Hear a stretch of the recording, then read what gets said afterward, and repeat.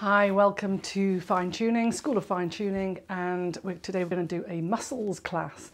We're going to do a naming of all the muscles, so not the system theory, but we're just going to go through and name some muscles, just so that if you need to revise them, you can hear them said. So I'm just sitting down to begin with so that I can show you a bit of face muscles. So there's lots of, if you look at an intricate diagram labelling of the muscles, there are many more that I'm going to say through today.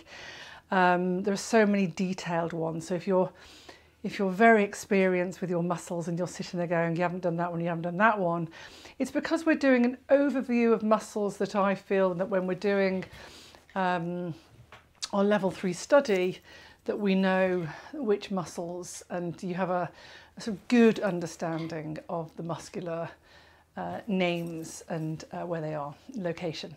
So let's begin. Let's begin with a few facial muscles. So we've got frontalis, temporalis, occipitalis at the back. Okay, we've got zygomaticus. There's the masseter muscle. There's risorius, triangularis, and there's also the buccinator here. There's abicularis oculi and abicularis oris. There's nasalis, mentalis. Okay, so here we've got sternocleidomastoid. Sternocleidomastoid goes from the sternum through to the clavicle and up to the mastoid process. Did I say the masseter? I did say the masseter. The masseter is really important in the face. That's the chewing, the grinding and clenching. So here we've got the masseter muscle as well. So sternocleidomastoid. There's the pterygoid and platysma here. And then we've got the pectoralis. Now the pectoralis major and minor, the pectoralis major are huge, sort of the pecs, if you like. So pecs. And then we have actually got some of the trapezius that wraps over the top here. So the trapezius does actually present and attach onto the clavicle. So we've got that there as well. Yep, we've got the deltoid. We've got biceps and triceps and brachialis. We've got coracobrachialis.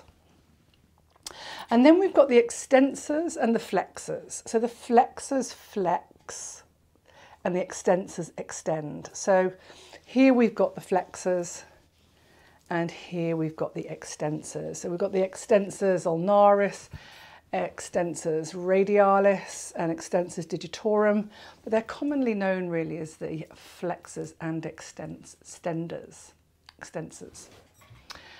Okay, I'm going to stand now.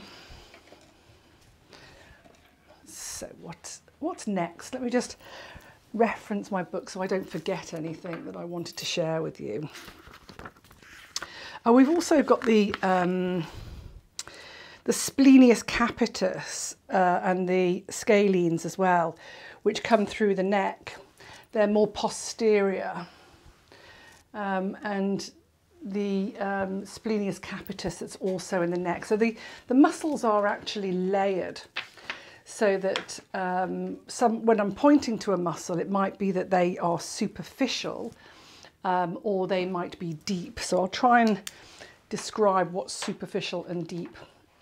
The pectorals are superficial, and then underneath the pectoralis, we've got the intercostal muscles. We've got the exterior intercostals, which are between the rib cage externally, and then we've got the interior intercostals, and they're between the rib cage, and they allow, sorry, I don't need to shout because I'm wearing the microphone. The internal intercostals are actually internally, and they allow for expansion of the rib cage and the contraction and relaxing of the rib cage. We've also got the diaphragm internally as well, which is the dome-shaped organ that separates the lung-chest cavity to the abdominal cavity. Okay, so let's move forward then onto the abdominal muscles. We've got rectus abdominis, which is what we commonly know as the six-pack, but it's more than six because it goes right down into the pubic area. So it's more like 8 or 10, 8. And then we've got the external obliques, the obliques here. We've got the transverse abdominis or transversus abdominis here, and the obliques. And then we move into the legs, the psoas muscle as well. The psoas, you can't palpate psoas because psoas attaches very deeply into the lower spine and passes through the pelvic cavity into the femur. You can't touch it, but psoas is inside. So we've got the quads. And with the quads, we've got the vastus medialis, vastus intermedius, vastus lateralis, and rectus femoris. We've also got the adductor muscles, the adductors on the inside here. We've got sartorius, and the sartorius muscle travels laterally to medial. And we've got tensor fasciae lata at the top. And what else do I need to tell you here? And the gracilis, yeah, that travels all medially down the inner leg. So around the patella, there's lots of patellar ligaments, and then we've got tibialis anterior on the lateral side of the lower leg. That's tibialis anterior. And then wrapping round here, we have soleus and the gastrocnemius that move from posteriorly to anteriorly. And then we've also got peroneus longus laterally. Let me just check anything I've missed out. Peroneus longus laterally, and yeah, we've got all of that here. Amazing. So we've also got the flexors, the flexor digitorum and the flexor halluceus longus in the foot. Let's move posteriorly now, and I might have to show you on a diagram because I've only got myself here. Nobody would help me beat my model from upstairs. So at the back we've got superficially the very large kite-shaped muscle called the trapezius, and the trapezius comes from the occipital ridge and comes out to the edge of the acromion process and comes over to the clavicle and then comes down mid-thoracic. So we've got this big kite-shaped muscle called the trapezius. And that covers a lot of muscles. So in between the scapula and the spine and scapula, we've got the rhomboids. We've got rhomboid major and rhomboid minor. And then we've got teres major and teres minor, infraspinatus and supraspinatus. And these are all a little group that cover the shoulder blade and the scapula. So I'm going to bring this in so I can show you here. You've got teres major, teres minor, supraspinatus and infraspinatus, all these here. Yeah. And there, of course, this is the trapezius that comes down mid-thoracic and covers. We've got the Latissimus Dorsi here. The Latissimus Dorsi covers all the back, a huge muscle that covers all of the side of the back, or the flank of the back. And then either side of the spine, we've got the Erector Spinae, the Erector Spinae group. It's made up of a group of muscles called the Longissimus thoracis, Intercostalis thoracis. And these commonly, there's a big group called the Erector Spinae muscle. We've also got the serratus anterior, which are the nice winged muscles here at the side, just under the axillary area. This is serratus anterior. So deep as well, we've got quadratus lumborum. These are deep muscles. And then, let me just see, we've also got, yep, we've got the external obliques again here at the waist.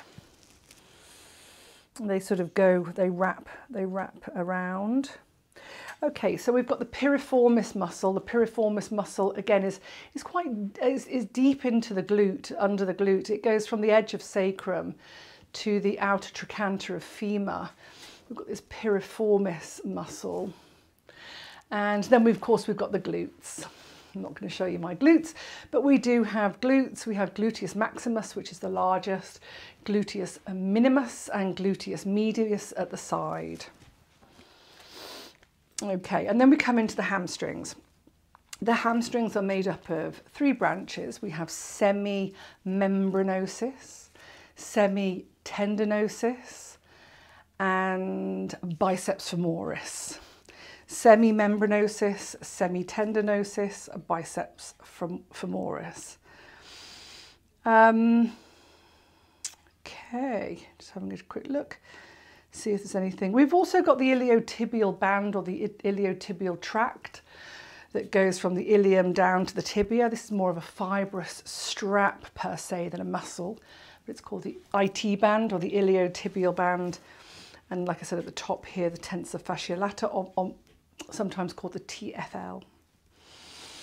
Okay, so we've got the popliteal fossa at the back below the hamstrings, and then we've got the 2 bellies of the gastrocnemius,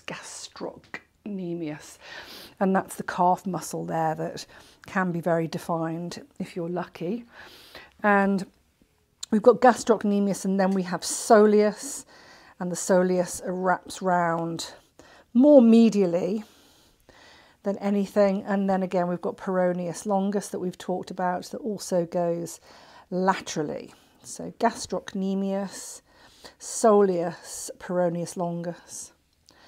And then of course we've got the Achilles tendon, and the Achilles tendon, I don't know if you can see what I'm doing there, I've got my bum in your face, but we've got the Achilles tendon here that is a tendon attachment from the gastrocnemius that wraps right underneath the calcaneus heel bone. I think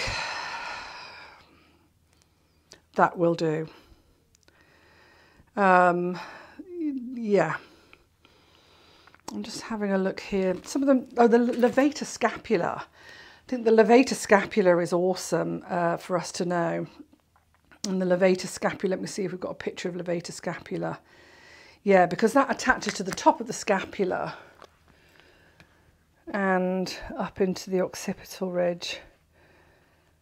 The trapezius actually starts off at the top of the cervical vertebrae, and then the levator scapula comes up into the occipital ridge and then attaches to the top of the scapula. So that's one of the key tension areas, this levator scapular muscle. This all round here is levator scapula, Splenius Capitus, sternocleidomastoid, trapezius, rhomboid major. These are all the top of the neck and the shoulder that cause a lot of tension for us. And you can see it all attaches into either the upper cervical vertebrae or indeed the occipital ridge. So, yeah. I think that will do nicely. Okay, I hope that helps. If you have any questions, please do get in touch.